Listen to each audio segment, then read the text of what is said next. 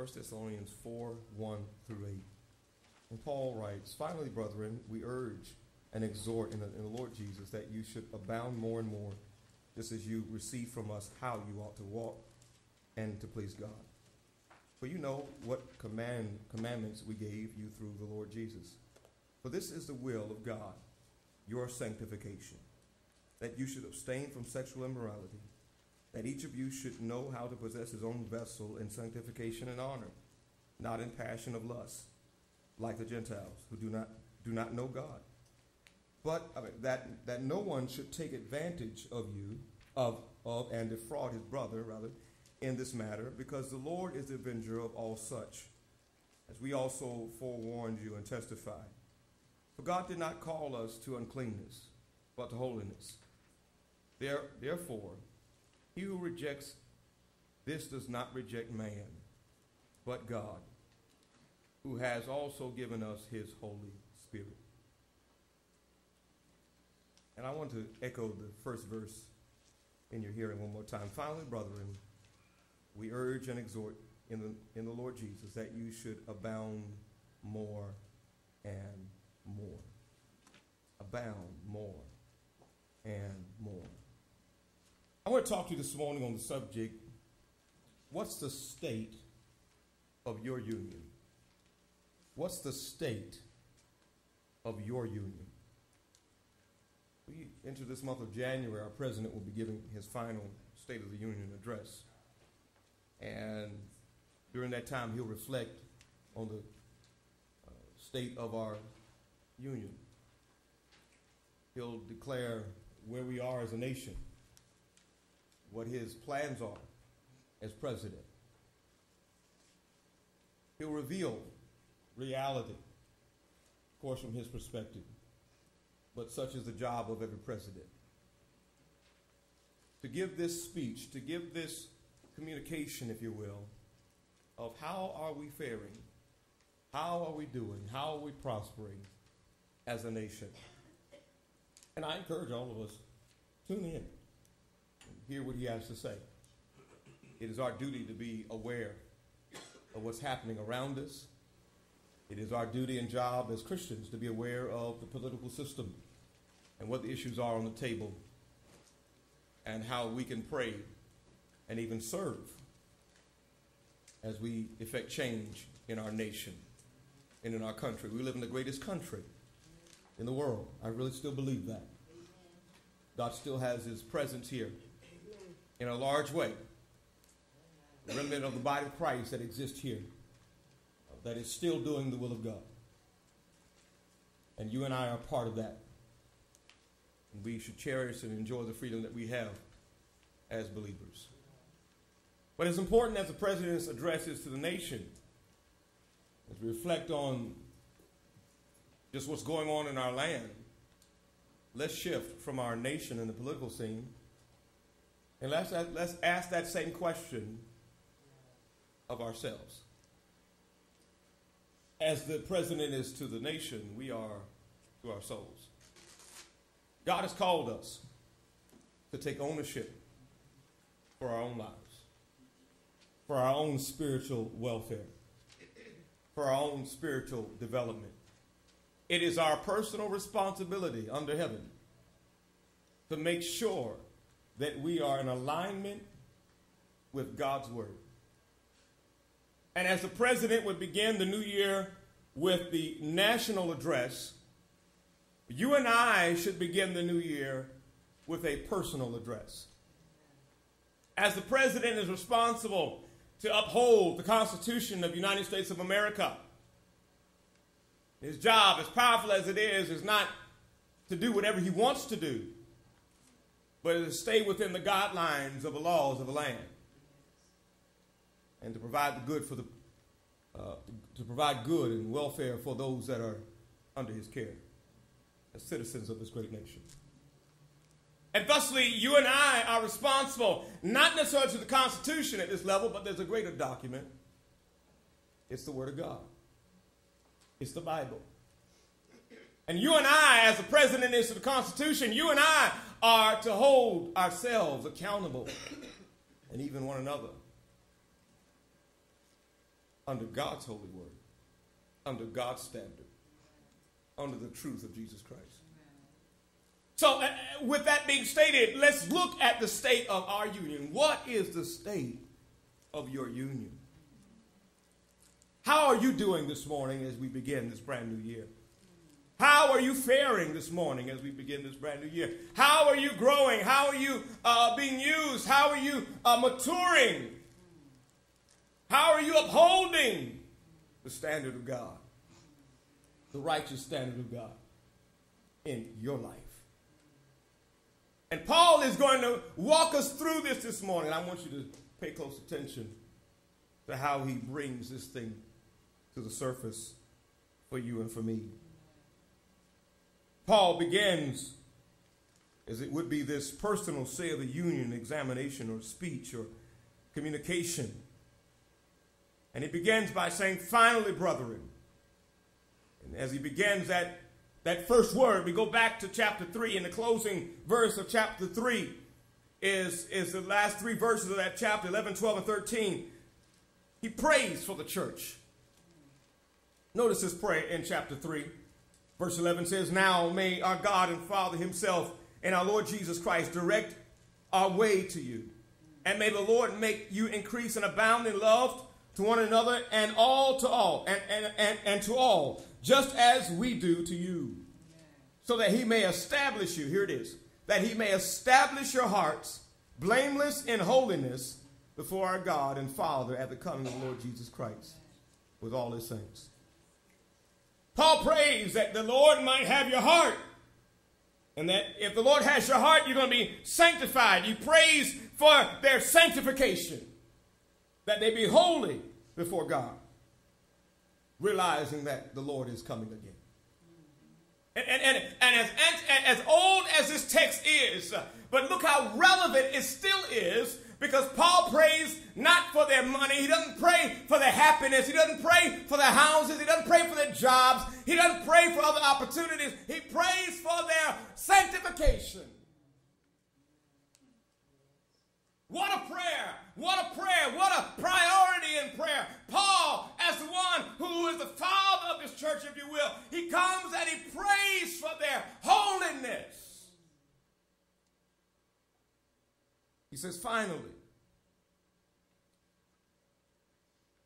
because he's already covered them in prayer. And beloved, I echo the words of Paul this morning.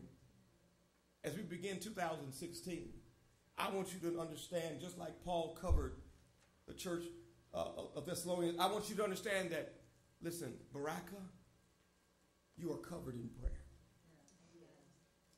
My prayer for you is that you and I would be a holy people. My desire is that we would be a sanctified people. Sanctified means to be set apart for God's holy purposes. My prayer is that we would be God's people in a new year. Not just normal people in a new year, but God's people. People that he can use. Who are the people that God uses? Those that have been set apart. He says, finally, brother, we urge you. That's the second term. Urge. He urges them. He says, in the Lord Jesus. He puts that on. He says, I urge you. Basically, not by my own words. It's not because of what I think, but I'm urging you based upon the authority of Jesus Christ. I come to you not because I'm a busybody. I come to you not because I want to meddle. I come to you because God has authorized me to ensure your welfare, to make sure that you understand your purpose. He's talking to the church. Let him speak to this church today. Because 2016 will not be an abracadabra good year.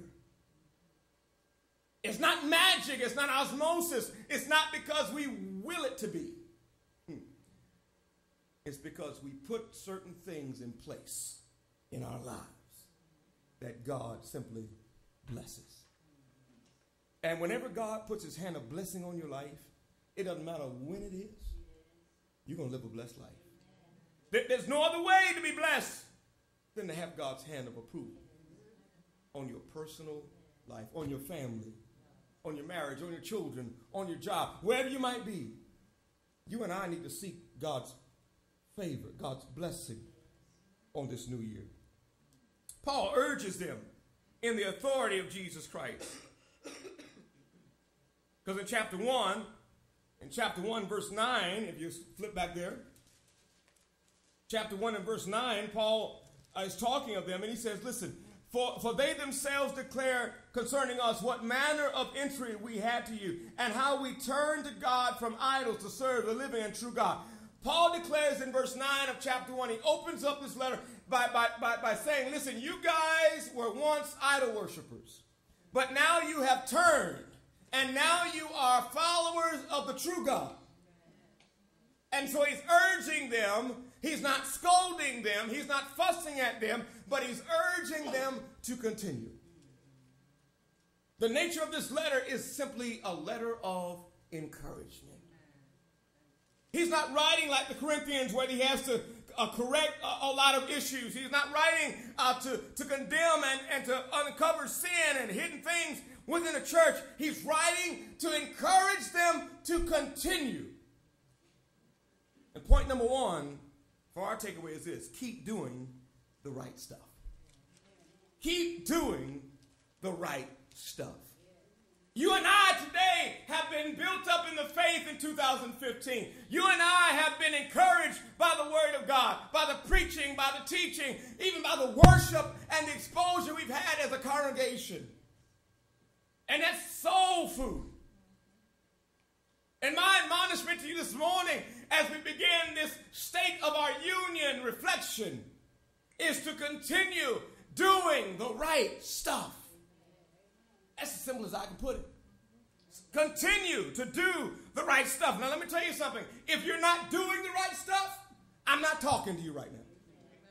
I'm here to encourage those that are doing what thus saith the Lord. Keep doing the right things. Why? Because as you remain consistent and committed to the righteous path that God has ordained for your life, that is the place and how God will ultimately bless your life. And as Paul echoes these words to the church, so does that echo come to 2016. Baraka will be blessed and used of God in extraordinary ways only as we continue in the faith. Only as we continue to honor God. Let me encourage you during a good time. Not conflict, not a battle, not a war. You're not mad, you're not angry. A good time. Let me encourage you at a good spot in life. Keep on doing the right thing. Nobody's angry. Nobody's on church discipline. Nobody's being put out. No, let me encourage you during a good time. Keep on doing the right thing. Would you help me communicate that? Turn to your neighbor and tell them, neighbor, keep on keeping on. Keep on doing the right stuff. Because that is how we will make it through 2016. Now, the reverse of that, let me tell you this. If we're not doing the right things, this is an admonishment to all of us to get on the righteous path that God has for our lives so that we can become what God wants us to become. It's important that we understand. Paul makes it clear, you guys were idol worshipers, but you turned. That means to repent, to have a change of heart and a change of mind, and practically, not in theory, but they actually made a lifestyle change. And they turned from idols, and they now serve the true and the living God. You and I are here today because we have that same change in our lives. Chapter 2 and verse 13 says this, 2 and verse 13, for this reason we also thank God without ceasing, because when you received the word of God, which you heard from us, you welcomed it not as the words of men, but as it is in truth, the word of God, which also effectually works in you who believe. He says, listen, you guys turned from idols to the truth, and now you have a hunger and a desire for the word of God. The only thing that will keep you in 2016 is that you and I develop a healthy appetite above anything else in this world for the Word of God. I pray that December 2016 we'll be able to stand and hear testimonies. Pastor, I have grown in the Word of God. I have grown in my love for God's Word. I can't wait to get more and more and more and more. Because in chapter 4, he says, listen, that you should abound more and more. Paul says, listen, you guys are on the right track. Keep it up, hype it up, turn it up. Let's get in more. Why? Because we're going to need all we can get.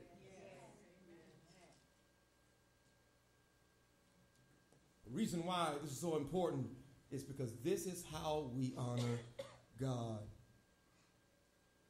How are you doing in your union with Christ? How are you doing in your commitment with Christ? Are you doing the right stuff? Keep on doing the right stuff. Abound more and more. It means to keep with a direct commitment to God. To be full, to abound, to be full. Paul says to keep doing the right things. Follow the example you've learned of us. I like how Paul can say that. He was directly connected to their sanctification. He was directly connected to their growth. He was directly connected to their spiritual well-being. And he says, listen, I'm not just dishing information at you. I'm not just throwing truth at you. But I'm here to walk with you until it becomes a reality in your life. And I'm committed to your sanctification. Beloved, as brothers and sisters in Christ, we ought to be committed to one another's sanctification. You and I ought to be also concerned, not just about ourselves, but we ought to be concerned about one another. If your brother stumbles, it ought to bother you. If your sister falls, it ought to bother you. And not to ridicule, not to stomp them, not to run them in the dirt, but to come alongside and to help them to be set apart for God's glory. That's the way we grow as a church. And I'm not so much asking, Lord, fill the church and pack it with people. I don't want a bunch of folk. Oh, but I want a handful of disciples. Don't have to have every seat filled right now because we got some work to do with the folk we got here. Come on, talk to me, somebody. Come on. We got work to do.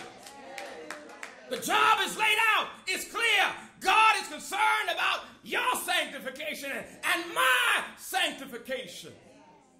Who cares about a warehouse full of folk up in a church having a religious experience when they walk out and have no commitment to the sanctifying work of God in their lives? They wasted their time. They could have gone to the mall or to the movies. They could have gone and played golf. They could have washed their car at home. But why come to God's house and still resist the sanctifying work of God? It's a waste of time. The purpose of our attendance and our involvement is that God might have all of us solely set apart for his glory and abound more and more.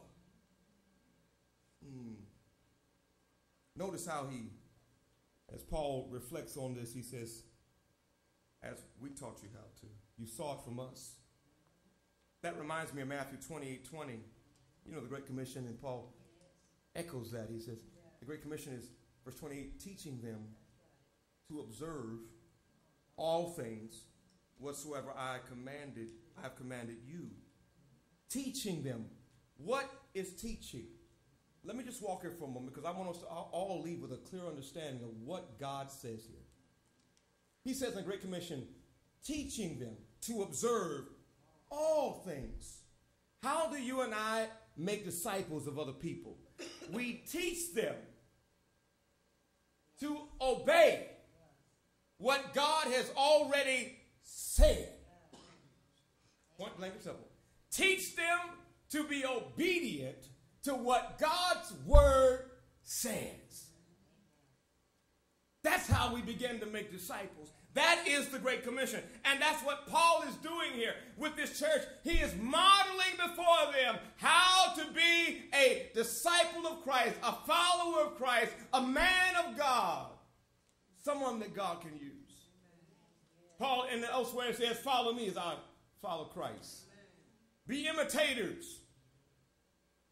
And I'm glad Paul could say that with a clear conscience. Follow me as I follow Christ. Let me tell you something. You and I need to be sanctified, set apart, so that we can declare that same thing to our weaker brother or our weaker sister, so that they can have a visual example of someone who's becoming. We're not talking about perfection, but we're talking about someone who's being perfected. And if we don't have something in our eye, something in our mentality, something in our heart that we can latch onto and say, they're on the mark. They're not perfect. I see the flaws, but they're going somewhere I want to go. And I wonder this morning, is there anyone in the room that wants to stop being religious and go where God is? Is there anybody in the room that, don't fool me, do you really want to begin the process of becoming like Jesus? That was Paul's motive in establishing the church. That the gospel, that the Bible, that God's word would be honored through the lives of the saints. Without that, we do a discredit to the gospel. We cancel out what the word says, because we're actually doing the opposite of what it says. As we check the state of our union, keep doing the right stuff and abound more and more personally. But some of us need to be like a Paul and help others to abound more and more because of our example. Let me encourage you this new year, as we keep doing the right things, know that you are covered in prayer daily as a church. Know that you've been changed by the truth of God's word. That's what we honor God's word here every Sunday. Know that that your consistency in God's truth is necessary for your success this year.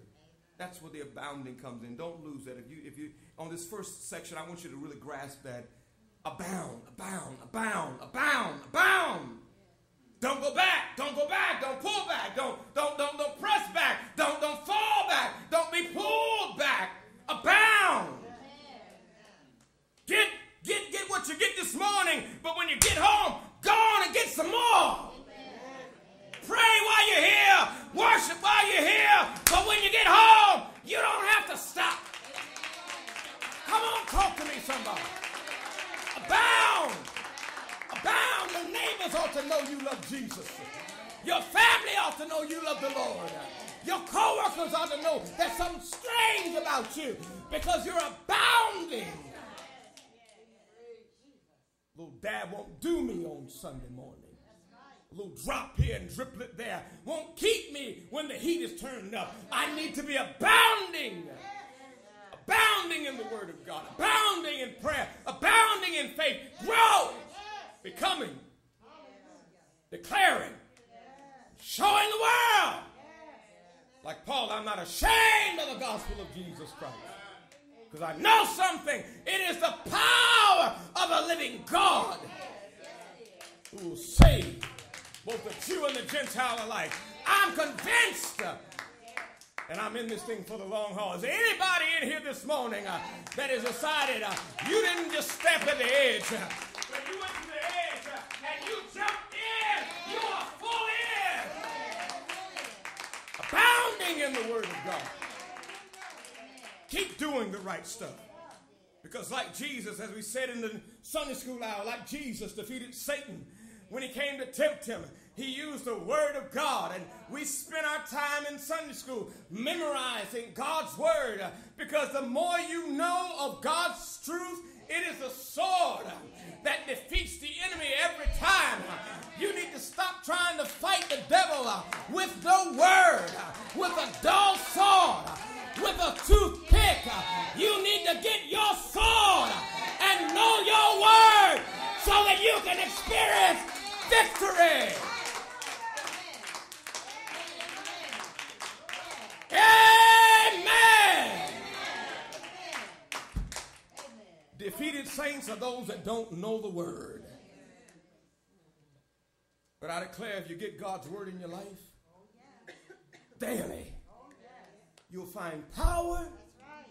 And in those same pressure points, in those same tender spots, in those same problematic situations, God will give you the supernatural ability in a new year. And I'm not trying to fill your mind and your ears with a bunch of fictitious stuff and fake stuff that doesn't really work. I'm telling you what will work. It'll work in January. It'll be the same in March. It'll be the same in August. Come around November, you'll be having the same victory. Why? Because the word will work whenever you decide to work it.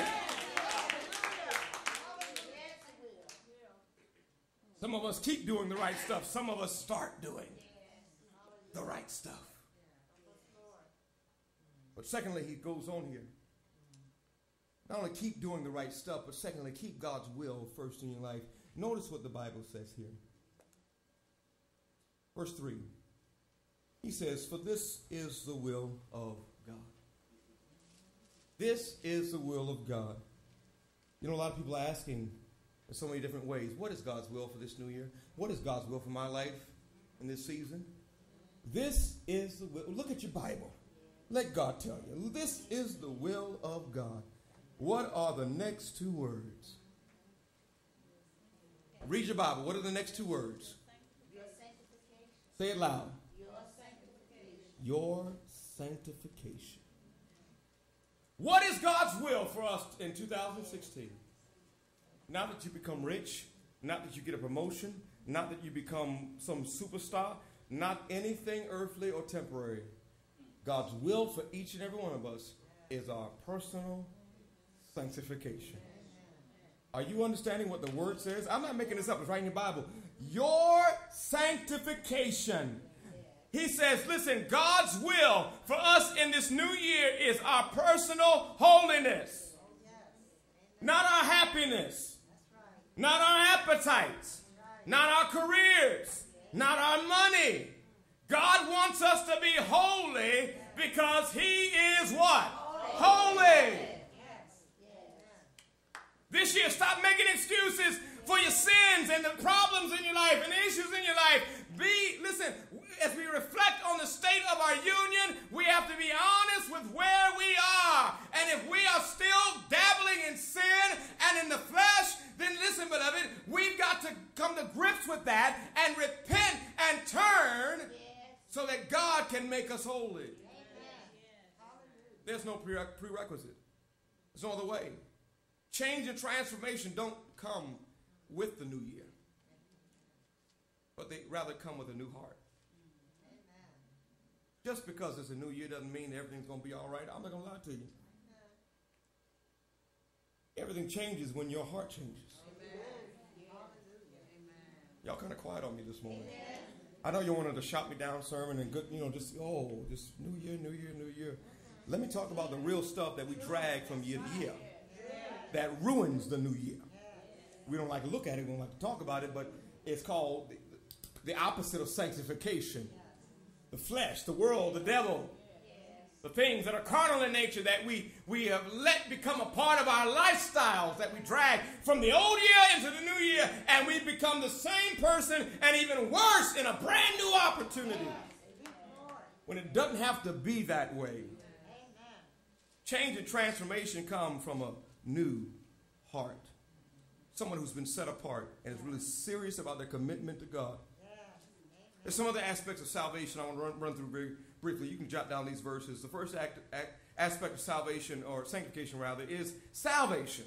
1 Timothy chapter 2 and verse 4 says, listen to what God says, who will have all men to be saved and to come into the knowledge of the truth. Number one, it is God's will that you and I be saved. Secondly, self-sacrifice. Romans chapter 12, verse 1 and 2.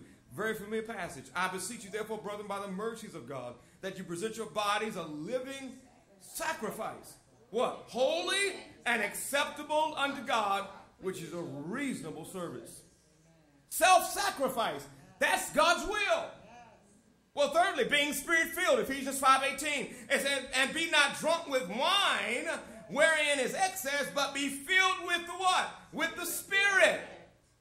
What is God's will? That we be Spirit-filled. controlled by the Spirit of God. Well, fourthly, being submissive. 1 Peter chapter 2 and verse 13 and 15 through 15. Submit yourselves to every ordinance of man for the Lord's sake, whether it be to the king as supreme, or unto governors, or as unto them that are sent by him for the punishment of evildoers, and for the praise of them that do well. For so is the will of God, that with well-doing ye may put to silence the ignorance of foolish men. By a submissive lifestyle as believers in a sin-cursed world, we still show forth the praises of God by our lives of submission. It is God's will. Fifthly, by being willing to suffer. 1 Peter chapter 3 verse 17. For it is better if the will of God be so that you suffer for doing well than for evil doing. It is God's will that you and I even endure suffering, hard times. And if such will be the case before this year is out. But are we willing to be like Christ? And then sixthly, being satisfied. 1 Thessalonians 5:18. It says, in everything give thanks. For this is the will of God in Christ Jesus concerning you.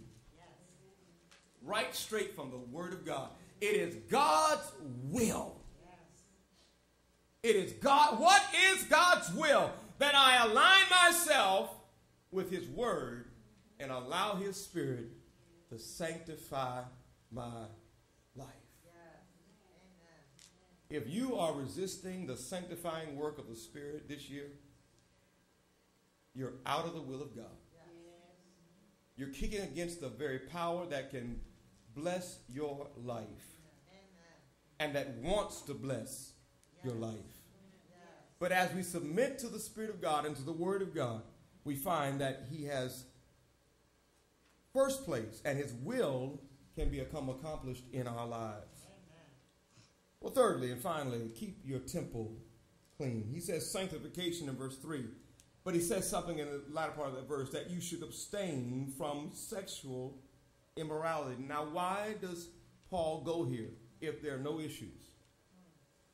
He's encouraging. He's not fussing. He's not condemning. He's encouraging. Why does he encourage them in this way? And why does he turn the conversation towards a personal matter?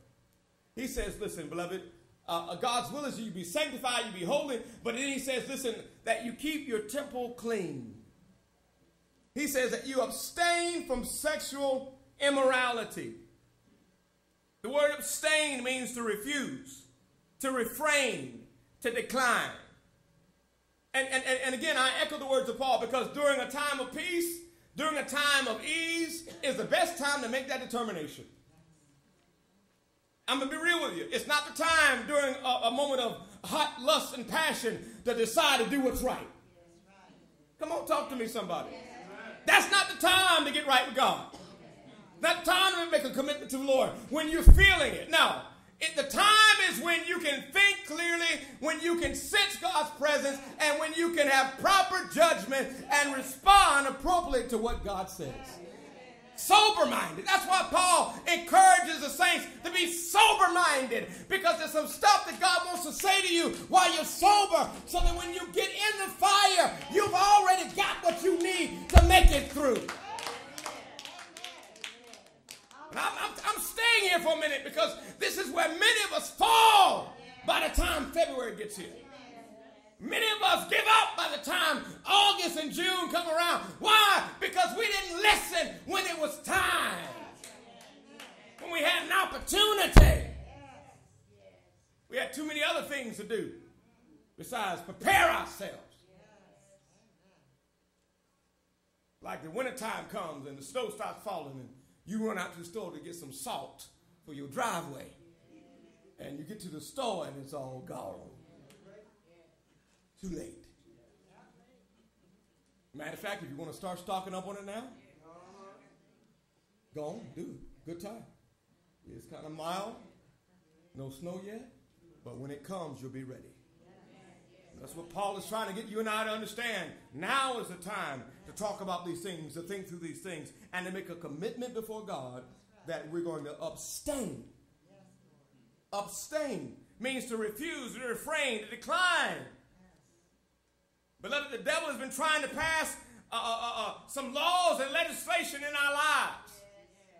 We're looking at the state of our union. The devil's trying to pass some things and get us tangled up in some things that are not God's will. But you and I need to stand up as believers and to veto every lie of the enemy, every tactic of the enemy. We need to abstain.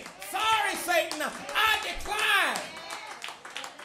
This will not pass my desk because I have a say-so in what I do with my life.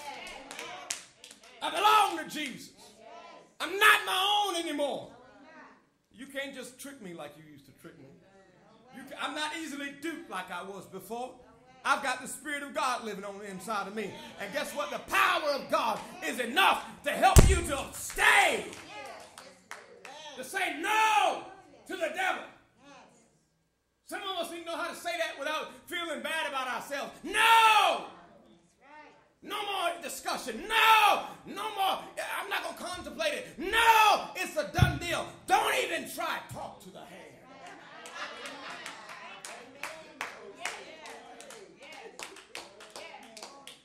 Matter of fact, as we lift our hands in worship, I really believe we're giving the devil a hand at the same time. Lord, I love you. And the devil, no, no, no. Yes, yes, yes. No, no, no. I'm going to do it God's way. Is anybody determined in 2016 you're going to do it God's way? Paul said abstain from sexual immorality. Sexual immorality, very quickly, is giving your body to another illegally. Let me tell you something very plainly. Two things. Your body belongs to two people. The Lord Jesus, and if you're married, your spouse. Anything outside of that is illegal. And Paul says we need to think about these things now because the enemy will come with all kinds of tricks, try to get you to compromise God's holy standard in your life. And listen, you and I need to be real in the times when we can think soberly and make that commitment before God. And let's get real. Come on. Fornication, adultery, masturbation. I'm going to get real for a minute. Pornography, sexting. You know that? Texting? Sexting.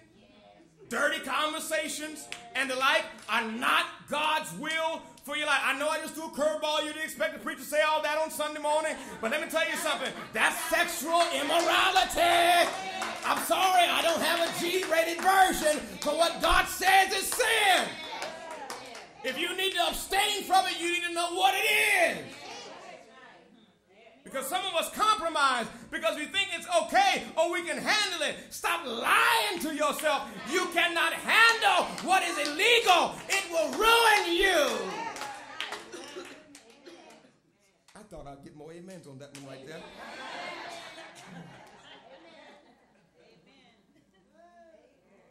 And let me tell you, what's good for the people is good for the preacher too. But this is the whole word of God. Sexual immorality. He says, abstain from it, refuse it, decline it. But rather, he says, look on, verse 4, that each of you should know how to possess his own vessel in sanctification and honor. He says, listen, beloved, and he says to the vessel, I'm not fussing at you. I'm walking you through what you need to be prepared for. Possess your vessel. Keep your vessel. In other words, have sexual self-control. Sexual self-control. You know, one of the things that ruins a church and members of the church, whether it be clergy, whether it be musicians, whether it be singers, whether it be teachers, whoever it is, listen, or regular just lay people in the church, you know what ruins us more than anything else is that we don't have self-control. And the enemy knows that they can get us to fall into the temptation of what we desire, the flesh, what the flesh wants, that we create an appetite for that. And for many of us, we kept it on the wraps for so long. We said the right things in public, but we've kept this on the wraps for so long. And it's like stored away. We ignore it sometimes, we wish it away, but sometimes we want to pull it out. Y'all ain't going to speak to me this morning, but I'm telling you where people live today. And this is what happens. And he says, listen, you and I need to make a decision that we're going to not have this undercourage, but we're going to possess our vessels in honor and sanctification. Every part of us belongs to God. Every part of my mind belongs to God. Every part of my tongue belongs to God. My heart and the passions and desires of my heart belong to God. I am not playing with my life. I belong to Jesus, and all to Jesus I surrender.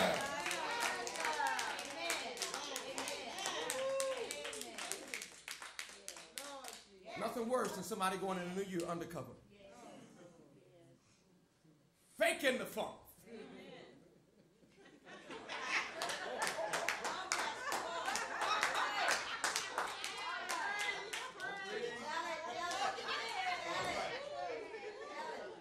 I got to give it like it is.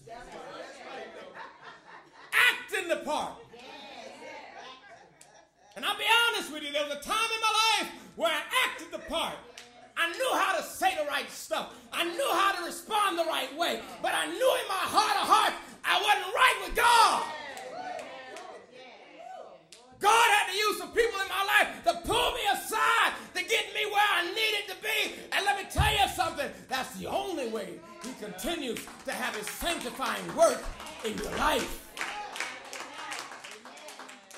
I look on the outward appearance. I don't know where you are. I don't know what's going on in your real life. I see your church life. And you see my church life. But it behooves all of us to ask ourselves, what's the state of my union? How am I really doing in these areas that God calls important?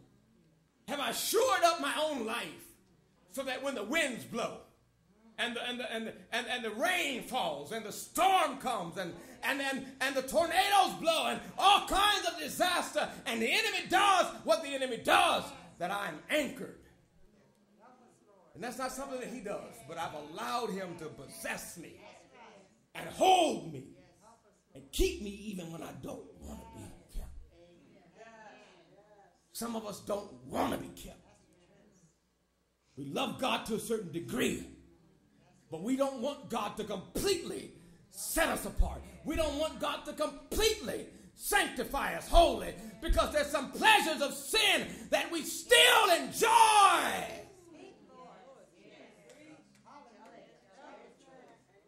We believe somehow in some false sense that we can mix the two. I can still do what I do and what I enjoy, but I can still serve God at the same time. And I'm here to tell you, oil and water will never mix.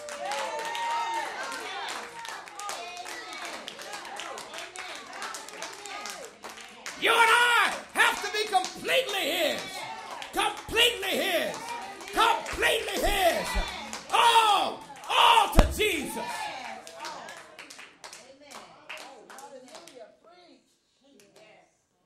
Talked about on Thursday, not bringing a backup plan into 2016.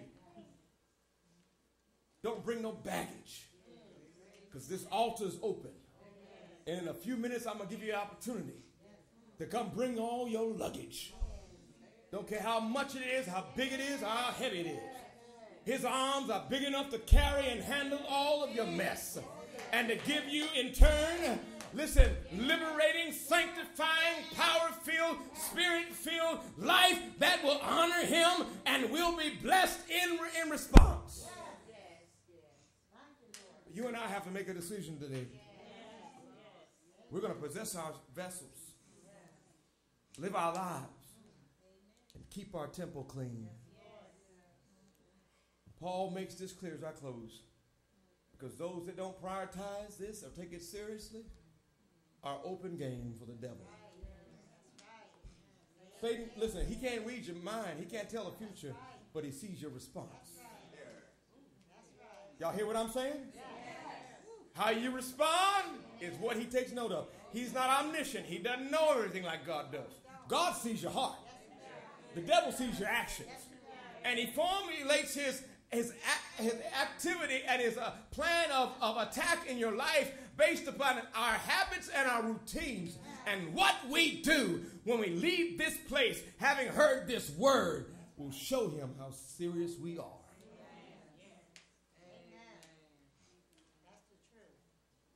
But if you make a commitment to God while you're in this sanctified place, I'm here to tell you, I don't care what it is that you're looking at and what God has brought to your mind right now. Just be honest with God about it. Be honest with the Father right now. And if you'll simply be big enough to humble yourself and say, Lord, help me where I am. The state of my union is not where it needs to be. I've declined over the past year. Or maybe I'm stuck. Maybe I've become stagnant and stale. Maybe I have made wrong decisions and I've justified them and I've gone off course and I'm not where I need to be. Be honest with yourself. When I preach, I'm not preaching just to communicate information. I preach for change. The message, majority of the time, is going to be something that we'll have to make a decision about. Because if we don't make a personal, if we don't buy into it, it will never become a part of us. All heads bowed, all eyes closed. Let me ask you this question. What's the state of your union?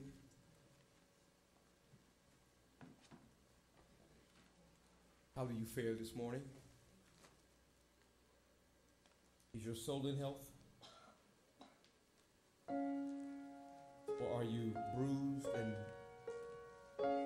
bleeding, injured, maybe self-inflicted because of foolish choices? Is pride still reigning on the throne of your heart?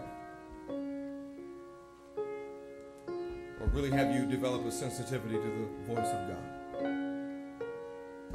Paul was admonishing them. Keep having that tender heart towards God. Keep making room for him, the will of God in your life. And the result of that is that you and I will find our vessels, our temple. We are the temple of the Holy Spirit. God wants a clean house.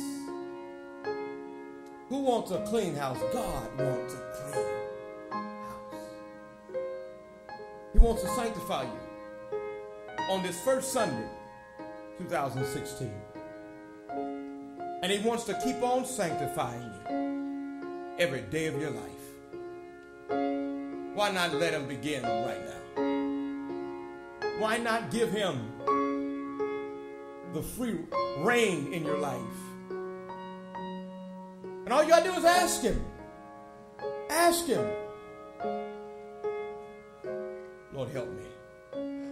Maybe you've never been saved. Today is the day of salvation. You can be saved and born again right now. Maybe you need to rededicate your life to the Lord. And as you reflect on the state of your union, you now cry out to him for help, mercy, and grace. He'll help you right now in your time of need. Yes, he will. Maybe you need to join this church. You come. Maybe you need prayer. I'd love to pray over you. Well, this first Sunday, I'd love to pray over you. Big God's blessing and favor on your life. You come. Everybody standing on your feet everywhere. As we open the altar, give you an opportunity to respond. You do it today.